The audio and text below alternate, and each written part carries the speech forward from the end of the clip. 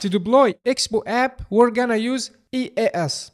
And to use this EAS, we need an Expo account. I assume that you don't have Expo account yet. So let's go and create an account together. So in Google, just type Expo and press here and press on sign up. Now here you should put your email. My email is, I'm gonna use this email, apps@gmail.com. And my username, let's make it Ahmed Expo. You can pick any name that you want. For password, just type any password that you want.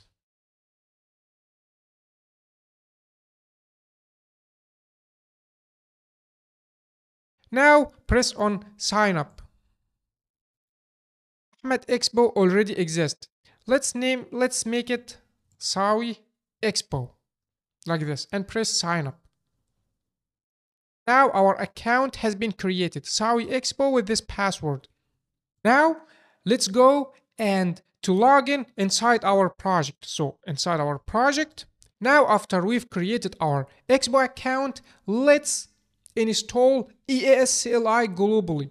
EAS stands for Expo Application Services.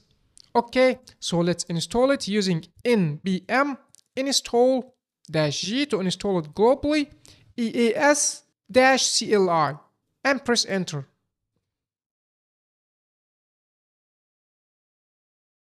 Now after installing it, let's log in it. So let's just type EAS login and press enter.